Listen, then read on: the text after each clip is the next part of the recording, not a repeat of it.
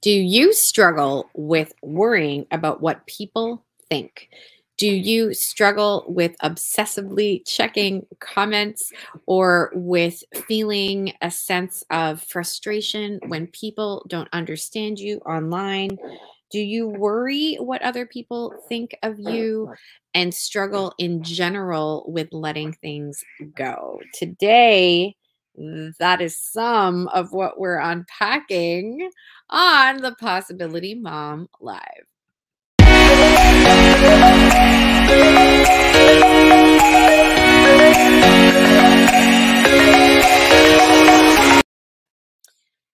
Today, we're going to be talking about something that comes up a lot in my coaching. So, I help Catholic mothers discover God's call for their motherhood and their business. I talk a lot about business here on this podcast and putting your business or putting Jesus Christ very much in the center of your business.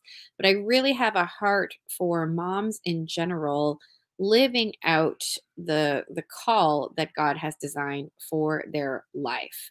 And a huge way that we basically put a massive blockade, so to speak, in that pathway, in that path of living out exactly what God wants us to be, discerning that, and then putting that into action, is by sabotaging our self worth. And if you can relate to any of the questions that I opened this show with, so if you struggle with being criticized, if you struggle with having conversations online and people not understanding you, if you find you have very habitual challenges in your marriage that you can't seem to break, many times, most of the time, this comes down to something to do with your self worth and what you are making these areas of conflict mean about you. And so I want to unpack in no particular order some of the ways that I myself do this to myself, and in some of the ways that I see in both my motherhood coaching and my business coaching, I see people sabotage their self worth in themselves. And feel free to chime in if you are watching this live, which of these really resonate with you? And then, of course, stay tuned to the end because I am going to share what to do about it all, how to change it if these are things that you struggle with, just like I do. Remember, I am a friend on the journey. All of this content, P.S., I know I've shared this before. When I create content, it is almost exclusively because I am struggling with it myself. So I am right in the pool swimming alongside you with basically all of these things. So here we go in no particular order, how to sabotage your self-worth, how to sabotage your self-worth. Way number one is on social media. Now, I feel like this goes without saying and doesn't need very much of a preamble. Most of you watching this probably have a relationship with social media, probably have a relationship with me on social media. That's maybe how you stumbled upon this podcast or my content in general. So I don't feel like I need to really explain why social media can be challenging, because chances if you're listening to this, you understand. But essentially, this can be a place where we can think we are just like, oh, I have a healthy relationship with social media. I can just like scroll and be entertained and no big deal. But I really want to encourage everyone to really reflect on why you go on social media in the first place. And I think that it's so important that we do a very regular, very healthy audit of what we are looking for when we are there. Pulling back the curtain on myself, I go on social media when I am bored. If there is a quiet moment in my life, like literally, like just any quiet moment, nobody's in the room, my husband leaves the room, my kids leave the room, nobody's talking to me, I will reach for my phone and go on to social media. Just being very, very honest. I have to constantly ask myself the question when I pick up the phone, I have to ask myself the question, what am I looking for? And I mean that in a very practical sense. So sometimes you are looking for something. So, maybe there was something you wanted to look up. Maybe there was something that you wanted to get back to later and you have a quiet moment. But if you are simply escaping an uncomfortable feeling or you are escaping being bored, that is when we have to have a very healthy audit of how often we do that. What are we escaping? What are we avoiding? What are we trying to not deal with as a result of going on our phone? So, a question I think that we can ask ourselves in relationship to social media is, what am I looking for? And am I really going to find it here? Because of course, what can tend to happen, and I think this is where for business owners, this can get really dangerous because you can, of course, be like, I'm building my business. Every interaction I have on social media means that I'm, building rapport with my audience or what have you. And yes, there can be some truth in that. But of course, if we're starting to measure our self worth, even in the most unconscious of ways, by the hearts, by the likes, by the comments. A way that you can observe if this is becoming a problem for you is if you go onto your social media and you get disappointed when there are no red notifications. P.S. These red notifications are created in an exact color that is meant to make you addicted and come back. There was work done on the exact color of red that would entice you to become dependent or enjoy seeing that notification. There was intention there when that was created. And so it is such an important thing to unpack that I think for a lot of people, especially business owners, because you can tell yourself you're doing this as a business activity, we've got to simply, even in the most unconscious of ways, make more conscious. Like we have to bring all of that to the surface. Am I making this mean something about me? And you can start to see if this is becoming a problem when you get disappointed that there are no notifications. Okay. So, social media, I feel like this is a pretty universal one. I feel like this is one that a lot of people can relate to. And social media, of course, is a way, and like overuse of social media, over dependence on social media is, of course, a way that we can sabotage our self worth. So, that is way number one. Way number two is your job title or success that you experience at work. Now, for those of you who remember my story, I was an interior designer. I had an HGTV show. I worked for many, many years, and I was constantly comparing myself to the success of other people. And as I merged into coaching, of course, this is not universal to my experience. There are so many people who I coached in the early years of my coaching who were executives who wanted to leave the executive world in order to be more present to their families, but they had grown so used to the fame, if you want to call it that, and the adulation and the pats on the back and the feelings of success, the feelings of um, I am contributing, I am being praised, I am making money, I'm doing all of these things that are good.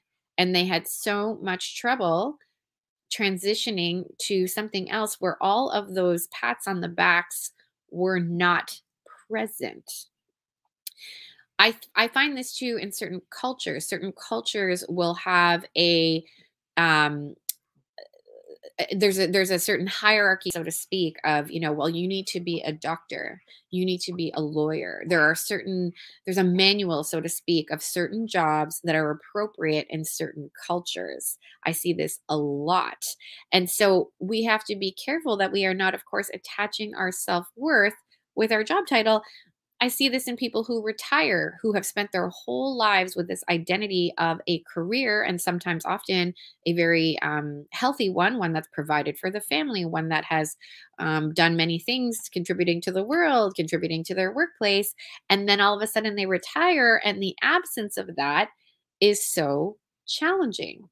So, a way that you can identify if this is a problem for you or if this is something you struggle with, What if all of it was taken away? What if your title, what if any kind of like success or ranking up at work or acknowledgement, any kind of awards, any kind of ways that you could be celebrated in your career or in what you do for work? What if all of that was taken away? How would you feel? I think that's a really easy way for us to do a gut check if we are sabotaging our self worth with our job title or success that we experience there. All right. So that is way number two. Way number three, and this one is can be a little challenging. It is simply your family or peer approval of life decisions. Now, I'm a mom of nine.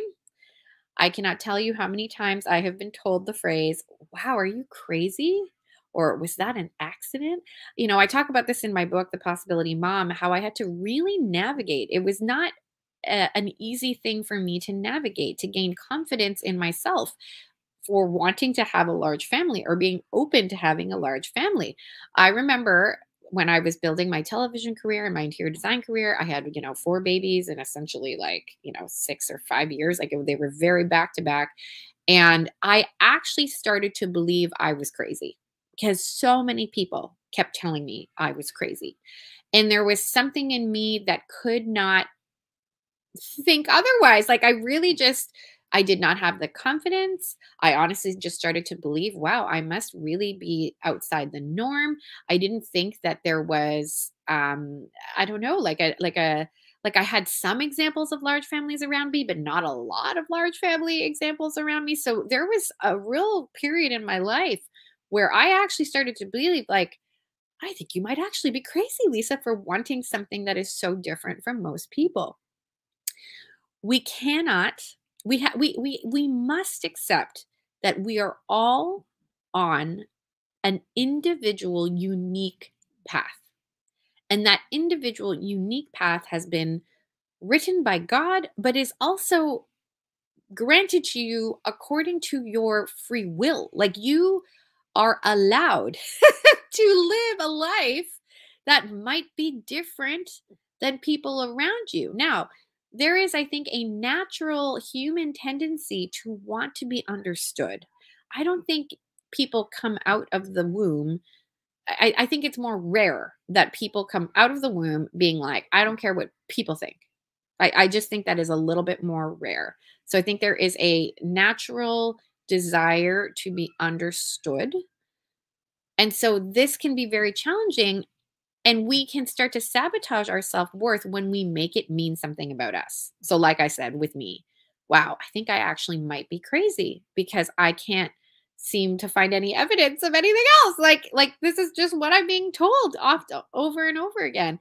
And so, whatever it is, your life decision, like, and there are so many decisions when you think about it that could incite the negative feedback of other people, whether you choose to work as a mom or whether you don't choose to work, whether you go to school, whether you don't go to school, whether you homeschool your kids or don't homeschool your kids, whether you vaccinate or you don't vaccinate. That's been a challenging one. Regardless of your life decision, you need to find within yourself the discernment, the way to make that decision that is independent of others and have the confidence, the autonomy, the ability to then move forward regardless of how people think. This is very, very, very, very challenging. I cannot tell you how many times I have doubted something and really not and in the past not move forward but really doubted moving forward because of the approval of other people. And so a way that you can just gut check yourself on this is to simply examine, who are you fearing of disappointing when you're making big decisions, and just be having a real heart to heart with yourself if that is a reason, like that person's disappointment, is that really a reason why you shouldn't move forward with said life decision? All right. So that is way number three. So way number one, social media can sabotage your self-worth. Way number two, your job title or success at work. And way number three is your family or peer approval of life decision.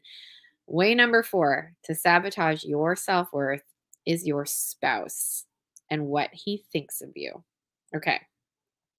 So this is an interesting one, and I find I have only gained wisdom in because of my years of experience being married. Josh and I are now going on 15 years of being married.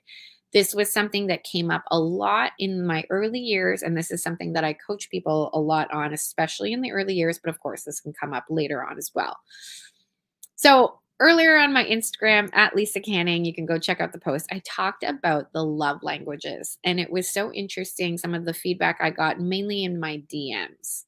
So, love languages, for those of you who aren't familiar, Dr. Gary Chapman, he talks about how there are 5 ways that people typically experience love or express love, and they are words of affirmation, acts of service, touch, quality time, and giving gifts.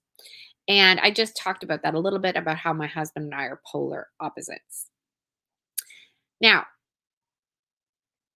of course, we can use tools like this to help to have better relationships.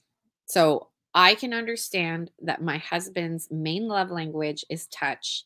And so when we sit in a nearby space to each other, I will literally, it's become habitual to just make it a point to reach out and grab his hand because I know how much love, how much touch makes him feel loved. Conversely, my love language, my top love language is words of affirmation. And so when people um, tell me nice things or when people give me positive feedback, it is very helpful to me, I guess, or I enjoy it. It makes me feel loved. Where this becomes a problem is the absence of it. So now I really don't want anybody to misunderstand me. I'm not saying don't communicate with your spouse and tell your spouse what you need. Hear me loud and clear. These are healthy things to have conversations on. But where it can become a little problematic in regards to our self worth is if they don't do it, what do you make that mean?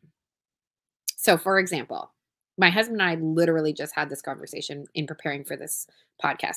God bless my husband. He every single week talks through my topics with me. He is incredible at communication. He just also knows like what I am passionate about. So he can often very quickly ensure that I am covering the points that I know I would want to cover, but I might forget or what have you. So anyway, he's such a gift to me. Um, so we're talking about this exact thing. I was telling him, I need words of affirmation and I love it when you give them to me. But I also understand if you don't give them, you still love me. But this can be challenging. Okay. This can be challenging. And we have to accept this is the problem with tests sometimes. The problem with tests is sometimes when we take them, we can either put ourselves in boxes or we put other people in boxes. And we have to accept that life just doesn't work that way. That people are going to communicate. They have the free will to communicate however they want. And certainly, like you can do things to improve your communication. You can go to therapy, you can go to counseling. Like you can do many things to improve a marriage. But I think it's really important at the same time that we don't sabotage our self worth thinking that the absence of my love language preference, for example, means he doesn't love me. And so that is a really important place to spend some time, spend some prayer.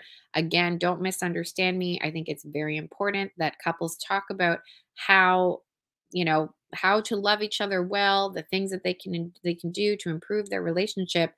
But if the absence of that is there, we also can't make that mean anything about us and our worth. All right? So, way number 4 that I think we can self-sabotage ourselves Way number 5, and this one is a hard one for me to admit because I really struggle with this one. Way number 5, ways that we can sabotage our self-worth are things around birthdays, holidays, and special occasions, and what we do or what we do not do.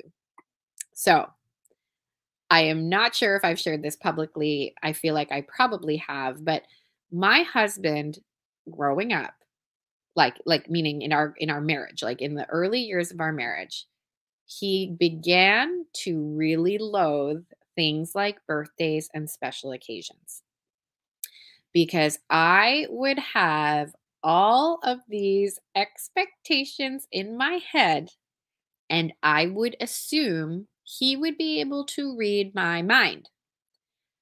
And so when he could not read my mind, which is a very valid thing, nobody can read your mind, I would get disappointed and then, of course, launch on all of this stuff on him, unfairly.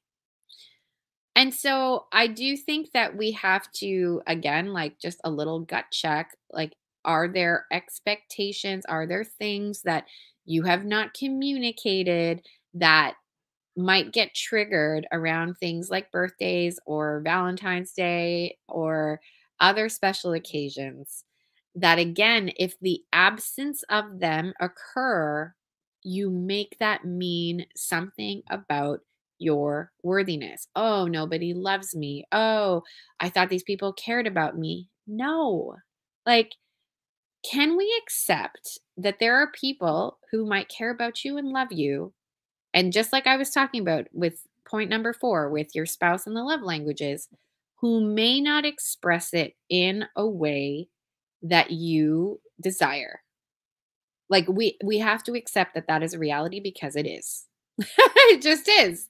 That everyone has a different set of manuals, everyone has a different set of ways that they walk around with, either consciously or unconsciously, that might not fit yours. And this is really important to acknowledge.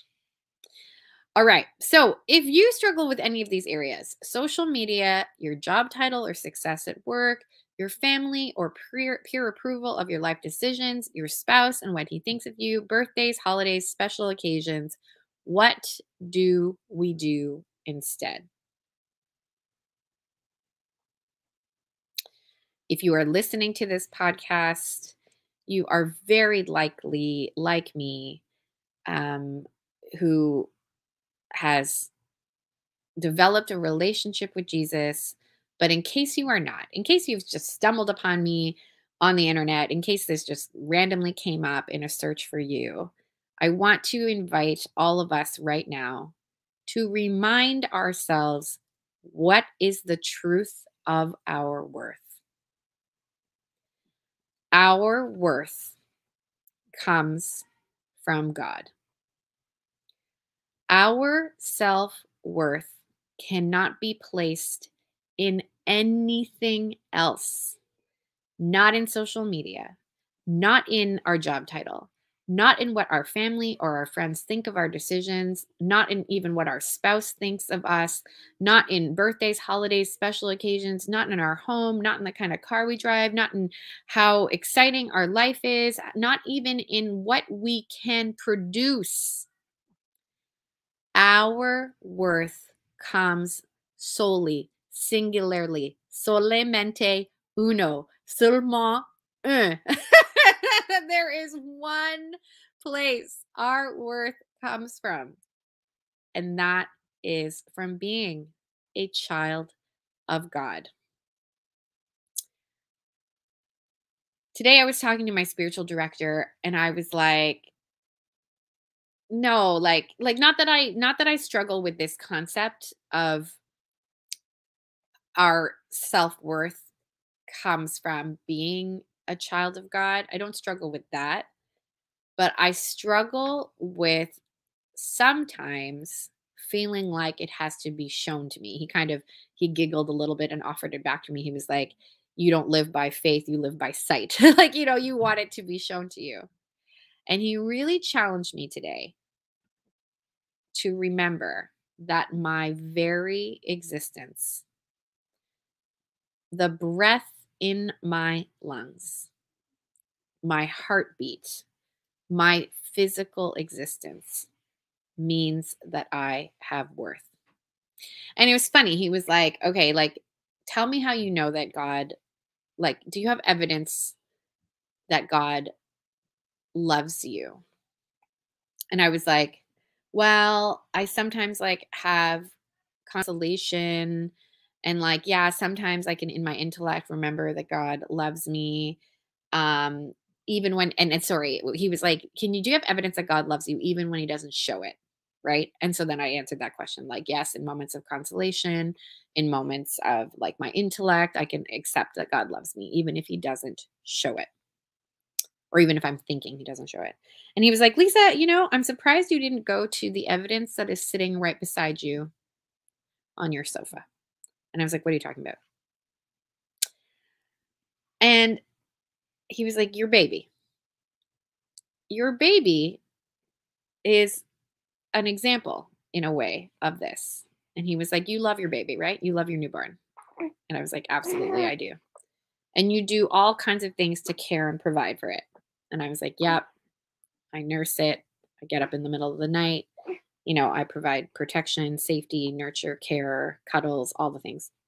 And he was like, and does Andrew, your newborn, show you right now that he loves you? And I was like, no, he can't really. He can sometimes smile. He kind of sort of looks me in the eye, but not really. He's like still too young for that.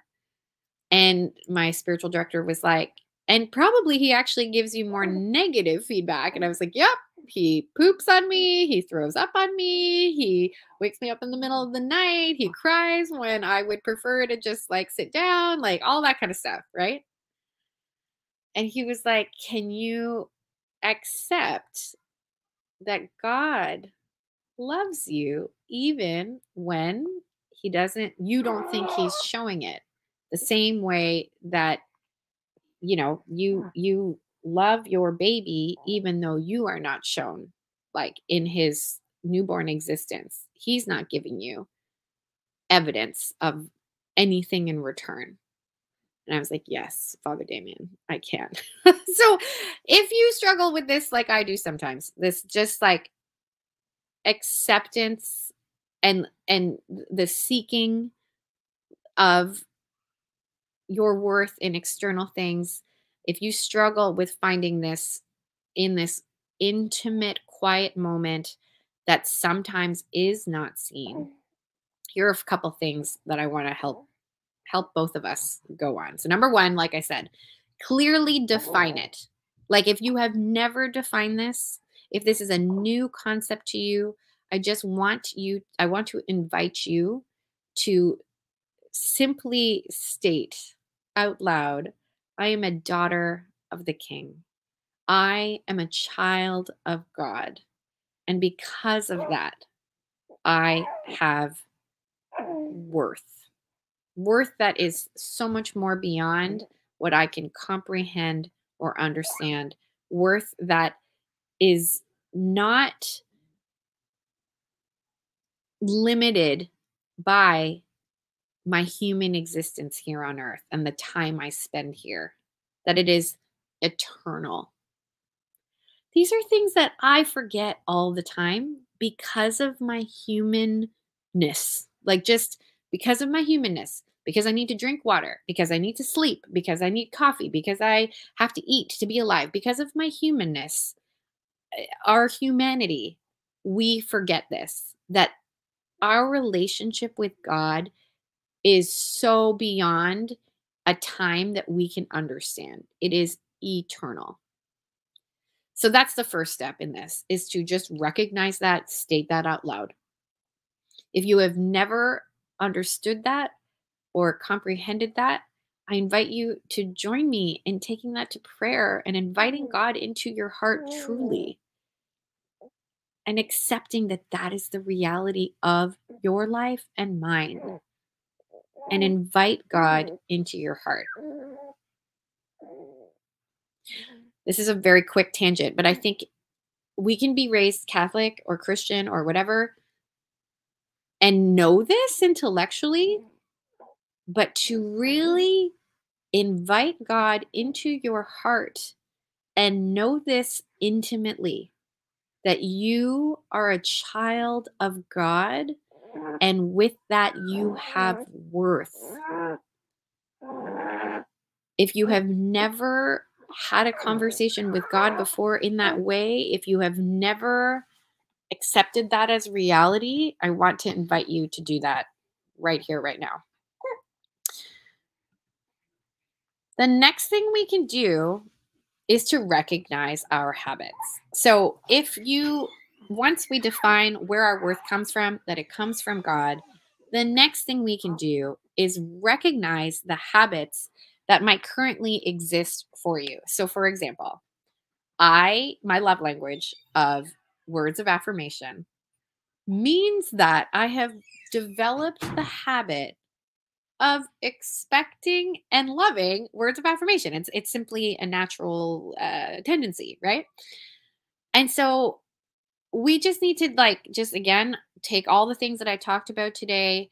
And if you need to do this in a notebook, or if you just need to do this in your mind, whatever it is, but just take inventory of when you start to doubt yourself, when you start to um, criticize yourself, when you go into places of shame and blame and doubt and guilt or what have you about your uniqueness, your wonderfulness, your humanness, like when you go to those places that clearly are not from God, just take a little mental stock. Oh, wait a minute. Is it a habit that when, my when I go on social media and I see no hearts, I start to feel bad about myself? Like, just take stock of that. Like, does that happen all the time? When your husband doesn't thank you for preparing a meal and you start to make that mean something about you, you start to feel really bad about that, bad about yourself. Just take stock of that. Like, have a bit of an inventory around your reactions and your tendencies. And what I find helpful, and I do this quite a bit in my coaching, is to sort of identify the vice and the virtue that might be attached to this. So, words of affirmation, of course, I don't think there's anything wrong with giving feedback and accepting a feedback, but of course, when we start to make that mean something about us either way, right? We can, for example, the vice would be I'm informing, and my pride is being sort of, if left unchecked, if left unexamined, all of these great compliments or whatnot can start to make me a prideful person. Or if I make them mean something, if I give them a lot of weight, then that can start to become a problem where pride is concerned. Pride, by the way, is sort of the root of all sin, unfortunately. What is the virtue associated with pride, or the virtue that on the backside or the flip side that would help a great deal? And that would be humility. So, just to take stock, look at the virtue, look at the vice that might be associated with your current habit. And then we build new habits. So, my spiritual director tells me all the time, okay, so pride is a challenge for you, Lisa. I want you to do as many things as possible where nobody sees it. Okay, me revealing this to you is obviously like I'm just doing this as in the exercise. This is like someone could say listening to this, well, this is the opposite of humility, Lisa. You're telling us about it, but I'm using this as an example. Um, if you struggle with um, the sin of sloth, for example, if that like laziness, um, to intentionally get up off of your chair, like literally. I know that sounds like a funny example, but like do things to help build the muscle of what it is you are trying to combat. And then a habit that is sort of universal, that is just so appropriate and necessary for all, is a relationship with our Lord. we need to be reminded of God's love. We need to be reminded that our Lord is there for us. And there are a lot of, like, countless, too many to name, but evidence in scripture of how many times the Lord provides for us or the Lord loves us. I'm going to bring up one of those examples. It was so funny. I was coaching a mom on the topic of the Lord providing for her. And she was just communicating some struggles that she was having around working, and um what we really uncovered and unpacked it was that her desire to work was actually more about being afraid that the Lord would provide for her in general. And it was so interesting because the next day in the Magnificat, which is a small book that has a series of prayers, it has the daily mass readings. Um, I read this from Mark. So this is Mark 8:14 to 21. Okay. So in this, the disciples had forgotten to bring bread and they only had a small amount, and they were doubting themselves because they were like, we don't have enough food. Right. And so then the Lord says, um, do you not yet understand or comprehend? Are your hearts hardened? Do you have eyes and not see, ears and not hear? And do you not remember when I broke the 5 loaves for the 5,000, how many wicker baskets full of fragments you picked up? They answered him, 12. When I broke the 7 loaves for the 4,000, how many full baskets of fragments did you pick up? They answered him, 7. He said to them, do you still not understand? There is so much evidence in scripture of the Lord's provision and that he loves us. And we need to spend time in that. I don't know how else to say it. And I'm saying this to myself. I think for some Catholics, scripture is not as habitual. Like, it's just not as habitual. We get a lot of scripture reading in mass, but the private practice of reading scripture, in just my observation in myself and other people around me, is just not as common. It's not as common to our more modern Catholic experience. But what is so important to remember is that the fundamental currency of relationship is time. For us to be in relationship with people, we must spend time with them. And God is not absent of that. For us to be in relationship with God, we must spend time with him. And we can do that through time in the scriptures. We can do that through just quiet, contemplative prayer. We can do that by staying close to the sacraments as Catholics. We can do that in a myriad of ways. But we must have these, as Janice is saying here in the comments, we must have these dates with Jesus. We must have these periods of quality time. We must accept that it's a relationship that we can receive from, obviously, but contribute to. All right, my friends, I hope this was a helpful piece of content for you. If you struggle with things like this, will you send me a DM on Instagram at Lisa Canning? I would love to keep this conversation going. If you know someone who struggles with any of the ways that you can sabotage your self-worth, would you just feel free to hit forward and send it to them, and let us all link arms as we continue to do this work of knowing where our true worth comes from, investing in that relationship, and then developing the habits. And this is where coaching can come in. This is where things like the Metanoia Catholic Academy, the Metanoia Catholic Journal, where so many of these wonderful resources available to us in the human side, the human formation side. There's the spiritual formation side, but there's the human formation side of this. This is why I am so passionate about coaching, because this can be a very challenging thing to do on your own. When we are in a habit of expecting praise, for example, when that has become a habit and then you make it mean something about you when you don't receive it, this becomes problematic in everything. And so it can require coaching, it can require a lot of inner healing and work in order to find a new habit to replace that.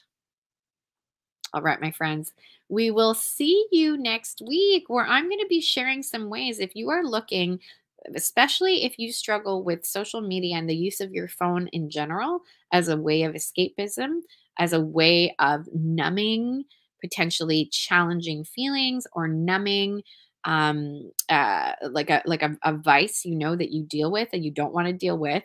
I'm going to be sharing how you can journey with me through Lent, through something very exciting that I'm so excited to provide for you completely for free. So tune in next week with that announcement. And it's an honor and a joy to spend time with you. See you next time.